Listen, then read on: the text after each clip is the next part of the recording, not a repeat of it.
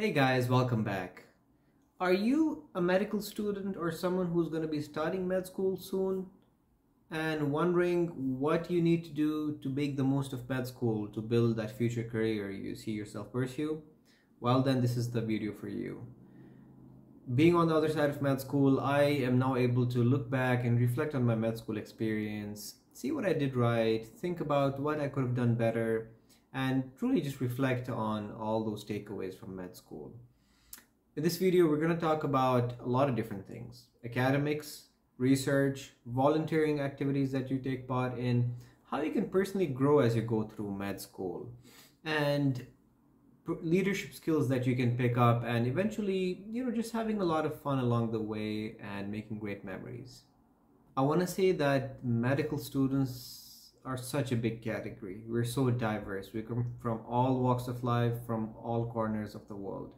So definitely, this is an audience that is pretty massive and very diverse and may vary in a lot of different ways. But I hope, there is a common message as to how we can pursue this journey of medicine and make the most of it, not only for ourselves, for the people around us, and for our community at large.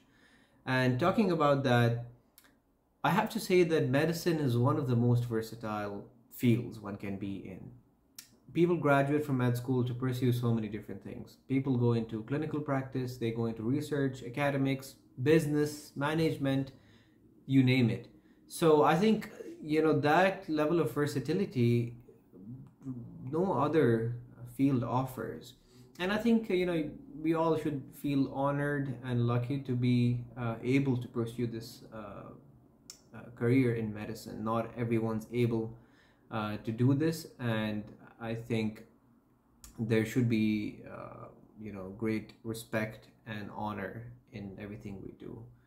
I want to add by saying that you will be the one to carve your med school journey. Everyone's journey is different, everyone's circumstances are different, and everyone's goals are different. Some people might have been forced into medicine, and some people might actually be very passionate and very interested in pursuing it long term. It's perfectly fine. We're all in this together. And having said that, generally the way med schools are set in, pretty broadly, is that you have a preclinical phase and then you have a clinical phase. And truly, both of those phases have their own unique kind of qualities, unique experiences that you are able to engage yourself in. And we're gonna kind of slowly break down those things in this video and take them piece by piece. And again, this is my experience, and what I'll relay will be truly connecting back to my experience in med school. As a refresher, I did med school in Saudi Arabia. It's the UK system of med school, which means we don't have pre-med.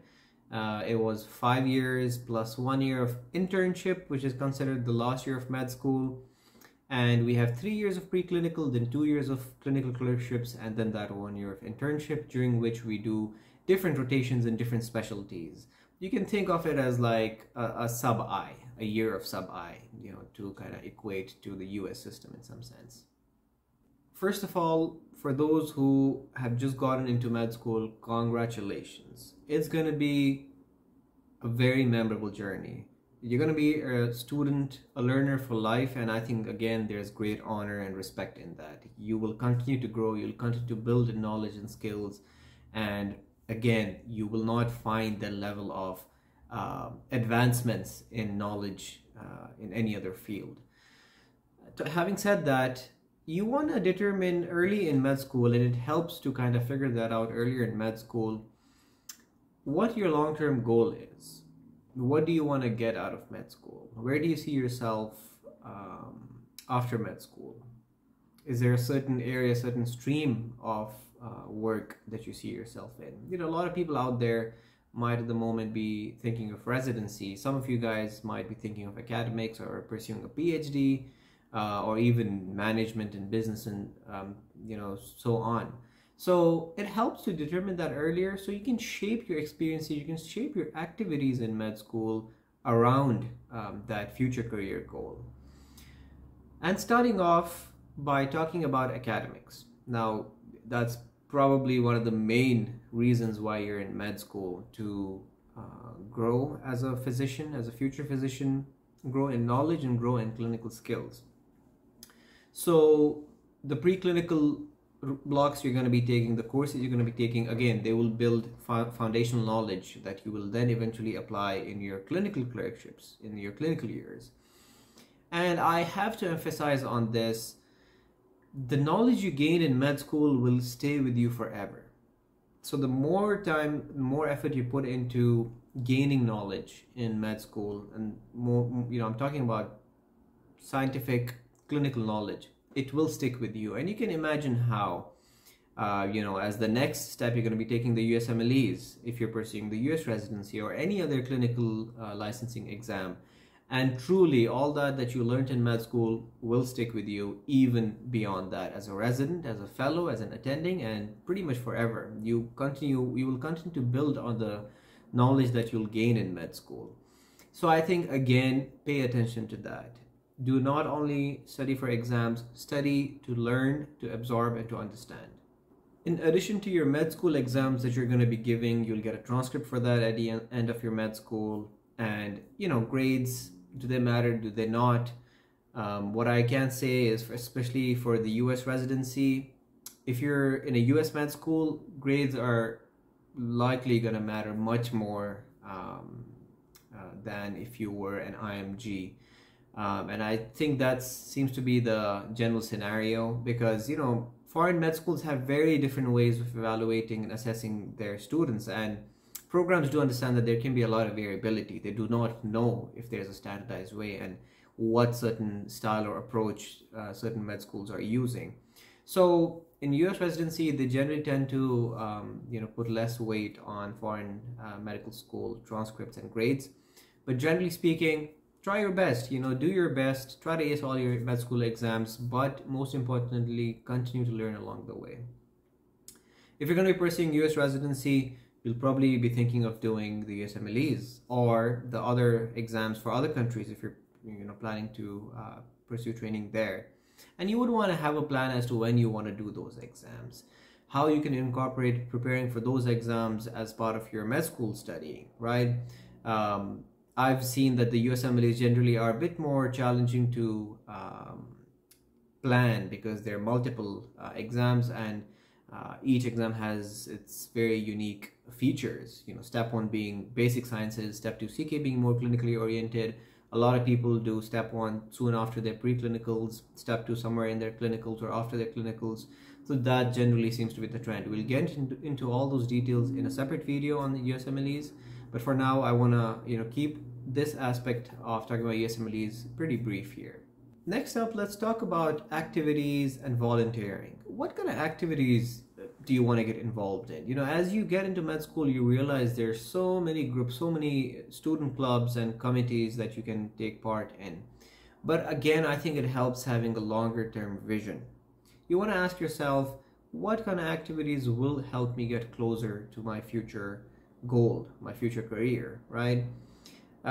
Reflecting back on my experience in med school, I was part of the clinical training program where we would arrange research and clinical training opportunities for our med students in the US and elsewhere. It was relevant. I was a BLS instructor for our AHA certified BLS training site, which was also quite relevant. I also was part of the quality patient safety program. So as you can see, a lot of the activities I personally took part in, I felt were pretty relevant to what I want to do in the future. And I kind of built that realization, not in first year, but maybe second or third year when I started narrowing down what kind of activities I would want to be part in. So there are going to be a lot of things you can get involved in.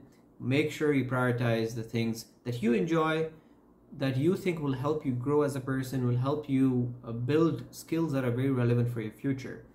In medicine, skills that we truly value strongly are leadership skills, communication skills, teamwork skills.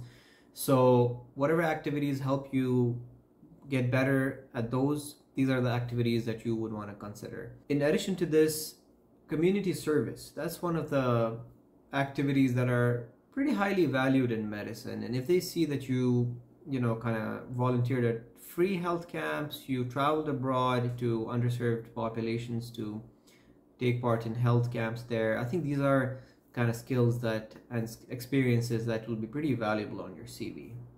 Research. Research will be and has become and will continue to become a more important aspect of medical school education. If you look back 10, 20, 30 years, the concept of evidence-based medicine maybe wasn't as evolved, wasn't as concrete.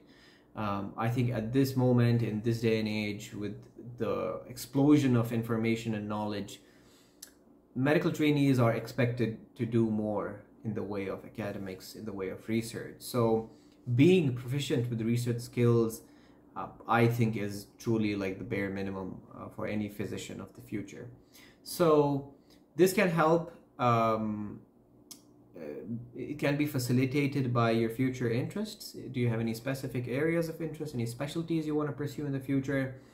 You can start getting involved in those, in projects relevant to those areas. Even if you're not pursuing a residency, if you're going into academics or research publications have pretty long reaching impact.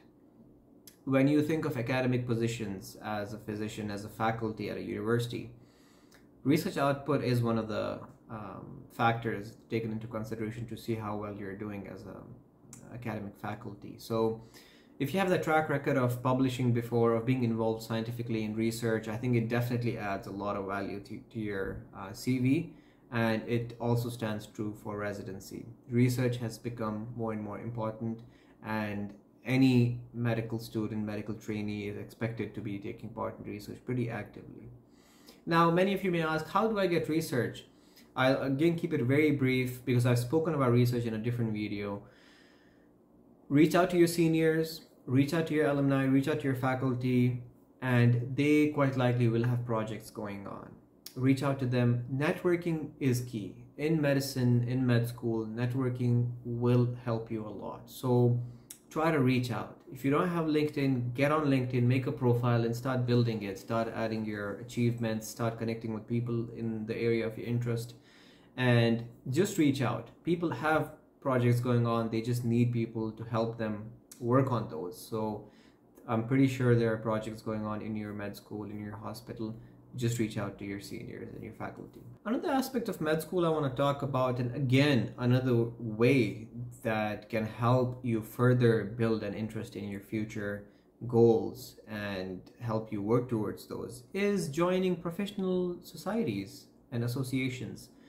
The IFMSA, the International Federation of Medical Students Association, that doesn't sound right, but IFMSA, that's one such organization. Even ACC, the American College of Cardiology, has a section for med students. ACP likely does, and all those other organizations. Someone's interested in neurology, look at the Neurology Association and see what they have for med students, and you'll be surprised to find out the number of volunteering opportunities available through these societies. This includes, taking part in advocacy, taking part in their social media, posting for their social media, volunteering at their events, and so on. So this can be pretty valuable experience, especially if you want to express interest towards a certain specialty or a certain area. An important aspect of med school is going to be having fun, believe it or not, throughout this whole process. And this process of learning, exams, hard work is not going to stop after med school. You're going to be in residency, which will be pretty busy. You'll be in fellowship training possibly. You might be eventually working as an attending or any other area that you take on as a future career. There'll always be stress. There'll always be hard work. Nothing is without hard work. So the habits that you build in med school early on, you will likely carry them throughout your career going forward. And these habits include self-care habits, leisurely habits. So give yourself time, enjoy, do things you love, because when you're working so hard, you're going to be needing things to, spend time on when you're not working, when you're relaxing. And believe me, that's equally important. Spend time with your family, spend time with your friends, make great memories, do things you enjoy, do things you love. A lot of people stick to their hobbies. Some like painting, some like drawing, dancing, singing, and all those things. So do not neglect that aspect of who you are as a person, and keep in mind that a lot of those hobbies, a lot of those passions truly define who you are as a person and are an important element of your personality. And people like seeing that, as you go, as you progress in your career, you'll be interviewed in a lot of different stages, and this is something that would come up. It shows what a person's like based on their interests, based on their hobbies, and based on their passions. So do not neglect this side of you. Lastly, I just want to say that at the end of the day, you may be able to succeed on your grades, get great USMLE scores, do a lot of research, get publications, volunteering, all that, put together a pretty hefty CV. But at the end of the day, keep in mind, if you've not grown and improved as a person, all that, I think, is not of much value. So you want to keep in mind, as you grow in experience, you grow in confidence, you grow in knowledge and skill, you're not growing in ego. And I think that would be one of the messages I would want you to take away from this.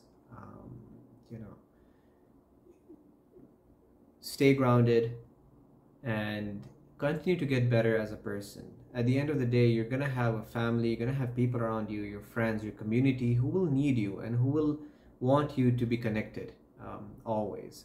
So, pride, ego, all these come with, as our careers grow and progress. But I think it is very important to stick to our roots, go back and realize where we came from and how much work and effort it has taken to get so far, and that you have not been alone on this journey. It is not just you. You've had your family, you've had people who love you, care for you, backing you throughout this journey. So it definitely isn't just you who's come this far. That would be my personal message to you guys. Continue being kind, be nice, and continue growing as people. Identify rooms of improvement for yourself. See how you can continue improving. Be open to feedback. Be very open to feedback. You will continue to get feedback throughout your career, and always be open to improvement. Do not take stuff like that personally. If someone does give you feedback, someone does criticize you in any way, try to reflect on it and see what they meant and how you could apply that, how you could make use of that advice. Well guys, I think that's pretty much it for today. I'll see you guys very soon. I hope you liked the video. Again, an overview of how I would have approached med school and what elements of med school I felt stood out for me and in my experience. And I hope you can carve your path to the future career that you see yourself in.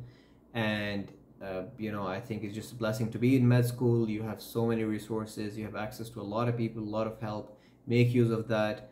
Do not doubt yourself when you're thinking of doing something. Just go for it and do it. That would be my advice. A lot of times we think, oh, what if I do that and what would happen?